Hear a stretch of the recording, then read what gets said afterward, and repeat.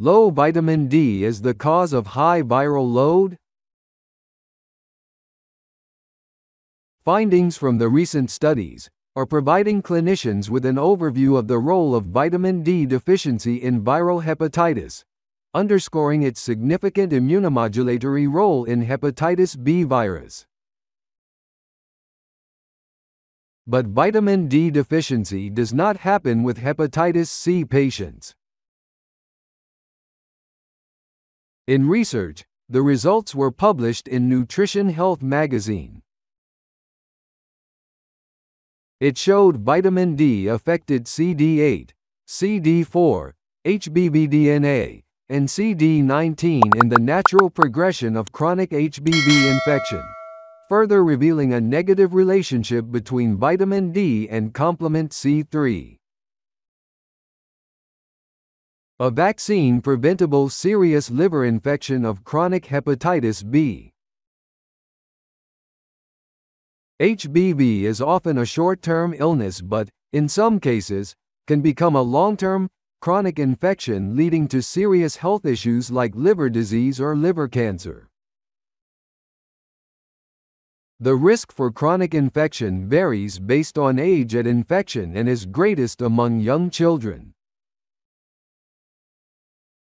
Suppressing virus replication and restoring host immune response are both significant in HBV therapy strategies, and recent research has mentioned to the potential role of vitamin D concentration in these processes.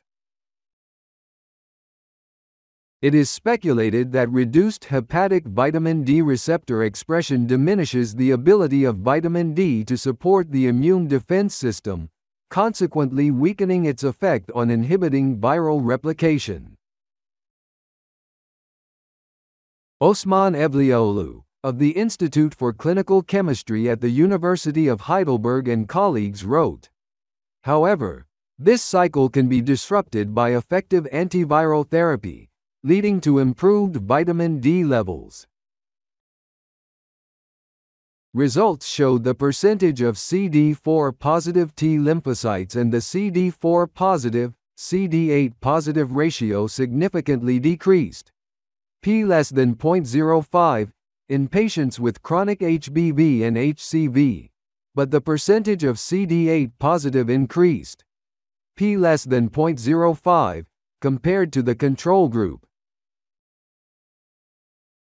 Mostly seen in the HBV patients, significantly lower serum vitamin D concentration compared to the control group, and this decrease became significant over time, p less than 0.001, but the decreased level of vitamin D in patients with HCV was not significant.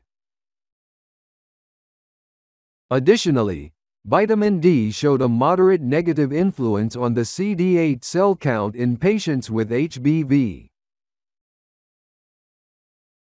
Research team noticed, based on their vitamin D status, categorized as sufficient is greater than or equal to 31 nanograms per milliliter, insufficient 21 to 30 nanograms per milliliter, deficient 11 to 20 nanograms per milliliter, and severely deficient 1 to 10 nanograms per milliliter, regardless of viral infection.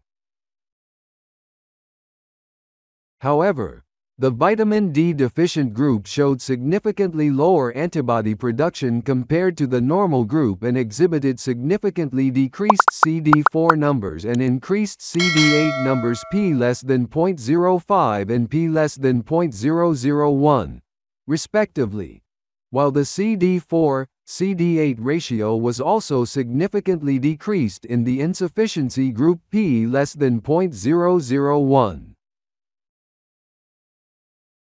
Investigators noted this imbalance of helper T cells, CD4 positive T cells, and cytotoxic T cells, CD8 positive T cells, indicates immune system dysfunction. 1. Investigators noted complement C3 levels were not associated with CD4 and CD8 but had an inverse relation with vitamin D, suggesting the complement system does not exert a direct influence on cellular immune regulation.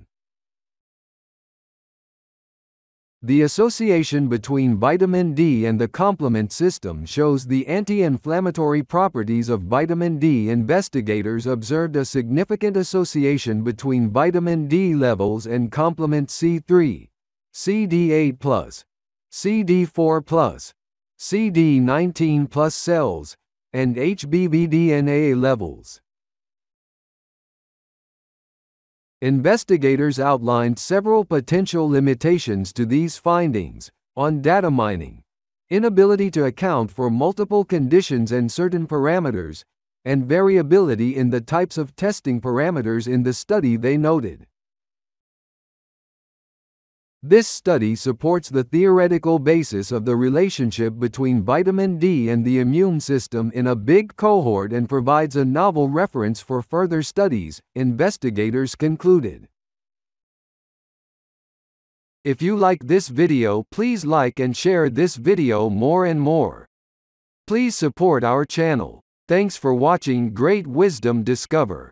We will meet you with new update in the next video. Thanks for watching Health Wisdom.